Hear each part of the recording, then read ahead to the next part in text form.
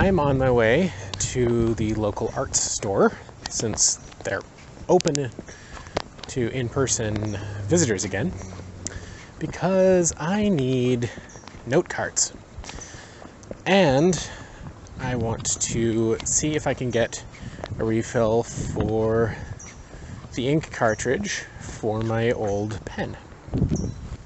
For a while now, I've been trying to use digital note-taking platforms, and I think I've discovered one that I like for reminders, for on the go, needing to write something down quickly. You know, you always have your phone with you, so it makes sense to use the digital platform. But for things like my to-do lists, it actually hasn't been proving that beneficial. I tried to use Todoist for several months, and it helped at first, but it didn't really give me a visceral sense of having completed a task, nor did it interface that well with new tasks and changes in routine. I did find several open source and privacy-focused to-do applications that, however, most of those were from small developers, and while their projects are really cool, and I'm really glad to see that they're doing work, usually what happens when you're dealing with programs developed by a single person or a very, very small group is you get a program that meets the needs of that person or that very small group, but it isn't going to meet your needs, not necessarily. However, there is an application that functions really, really well for an individual. It's an application that pretty much everyone has access to. It's called pen and paper. And I think there probably actually is a digital application called pen and paper. So let me clarify that I was being all ironical there. Yeah, okay.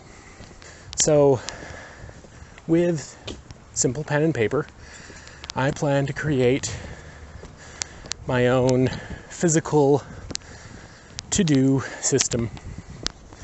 Something that will help me track my daily tasks and reorganize them as needed and see them in a really effective, visceral manner. I want to feel when a task is accomplished. I want to really be aware of when I still have things on my plate at the end of the day. It's all too easy for it to become another jumbled mess inside of a phone. And don't get me wrong, I love what technology can do. There's a lot of potential and power within these little devices that we carry with us. But at the same time, we run the risk of overloading them. Think of it like a very, very small point in a river, a tiny channel. You've got all of this information daily flooding through that channel from a vast, vast ocean. Now you need some of that information, but you also need to be able to sort it and understand it. If you let all of the ocean in at once, you get this huge deluge. So naturally you find ways to restrict it. Now you can do that in a bunch of different ways. You can do that within the system itself. You can have different pipes within that channel. Those might be the different apps that you're using for different things. You have an email application. You have a couple of different text chat applications, a video chat application. Some of them now incorporate their own subpipes, and they handle video and chat and email all in one application, all trying to simplify down and make your process of understanding the information that's coming into you a little easier. But ultimately, you're still funneling a vast amount of information through the channel. Now, that channel is your phone, your device. And maybe you have a couple of devices, but they all essentially function as one. In fact, it can actually become very frustrating in cases where they don't, which is one of the things that makes combined ecosystems like Apple's ecosystem so bloody powerful. I'm actually really weirdly excited by the prospect of going inside this store.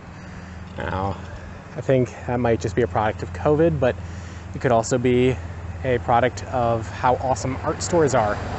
Think about it. If you have a local art store, go ahead, check them out. You never know what you're gonna find, and they're great places to interact with the kind of materials that can help you expand your imagination. Because I am fully vaccinated, I don't actually need to wear this technically yet in this county of California, although other counties are changing that policy. But because I'm not a raging noodle, I'm going to wear this inside.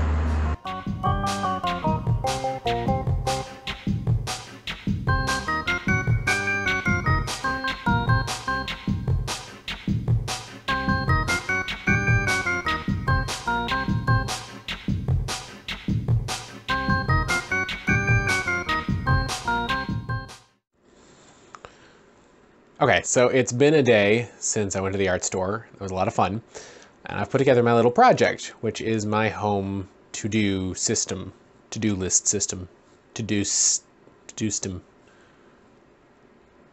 Here is my new to-do system. And of course, over here, I have my actual calendar, which I've printed out. So I like to have that visceral sense of what's going on in my life. This is a meal plan that Katie developed. And these are those index cards that I was telling you about that I went to go and get from the art supply store. As you can see, very simple. I've got daily and daily completed, weekly and weekly completed. These are just the basic tasks to keep the house nice. All right, that's pretty simple. Okay, so in looking at this system, I wanted to be able to see at the end of the day when I go to bed, I want to be able to look up and know what I did. You know, I don't want to feel a sense of guilt if I missed something, but I want to know how I did during that day. Did I get all the things that needed to be done? If not, all right, cool. Try again better next day. So I like that visceral nature. I like having something tactile that I can touch and feel, smell, whatever. I don't think the index cards smell, actually. What I want to do is see if I can actually make this work a little bit better. Can I actually make this a little easier and a little simpler still? Let's find out. Let's start over here, my daily tasks. All right. Well, I actually just took care of these two things just a few minutes ago. So since it's not an unlimited space, how do I work with it? The fact that it actually is a physical place on my wall with this limited space can be a benefit. I'm going to take these down. So why have them separated when I could have them as a single card? Consolidation is key to a system like this, to any system actually, and you'll find this to be very useful if you're using a digital management system as well. You want to group tasks together. You want to do things that need to be done and are similar to one another at the same time. Trust me, it's going to make your life so much easier. All right, let's see if there's anything else we can do here. Oh, here's one. So trash and recycle, Monday, Thursday. Well, that's actually a little confusing, isn't it? This would mean that every single Monday and Thursday I have to move this back and forth. That's a little bit more work than I wanted to do on my weekly list here. My weekly list really should only reset every week. I like to reset my week on Monday. So, okay, let's take that off. Oh, well, wonders never cease. All right. Clearly, this is the height of technological innovation. But I consolidated. I managed to take something that was taking up a lot of space and doing less and was a little confusing, and I managed to simplify it. Now, when I reach Monday, I just unpin this and I move it over here, and now I know that it's done. It's that easy. And every day when I walk by, I'm going to be able to see that it was done. It's going to be living here in the background of my mind, the background of my peripheral vision. My subconscious is going to be aware of the things that I've done. And that's really important. We want to build habits by using our unconscious mind as much as possible, by using those tools in the background for the automation of our psyches. Well, that's it for my task management system. There's not really too much to it. I think I would like to replace the corkboard with a magnetic board at some point in time, but I do like having this more than working with a digital system.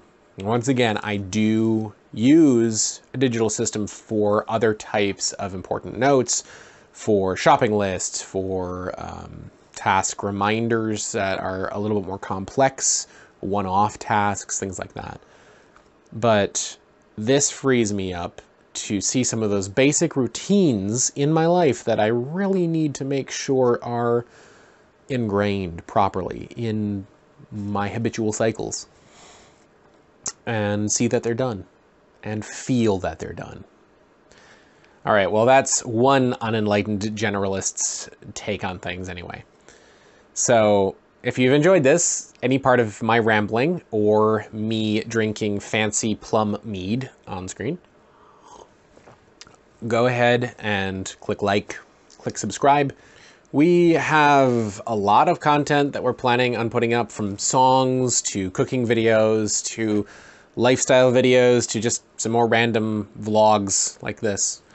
And I hope that you'll join us and experiment with life. And Millie would also like to make an appearance.